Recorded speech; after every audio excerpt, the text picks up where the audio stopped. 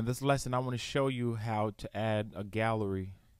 So let's get this gallery add-on. And this is a really nice way if you wanted to showcase pictures on your site in a certain way. So when you click on this here, you have two options. You have a thumbnail and you have the full image. So I'm going to grab a thumbnail. I'm just going to grab this as the thumbnail, and then grab the full image. Grab this one here as the full image, and I'm just going to replicate this. Just clone it a few times, and you can put in your title and apply. And then once you do that, you notice you have several options here as we've seen before for the letter spacing, but I'm not going to change that. So just click on apply again and click on save.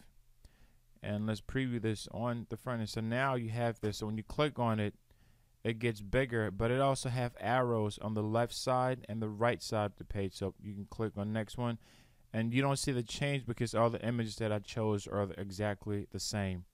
But it's a nice way if you wanted to showcase your portfolio, your images, your gallery.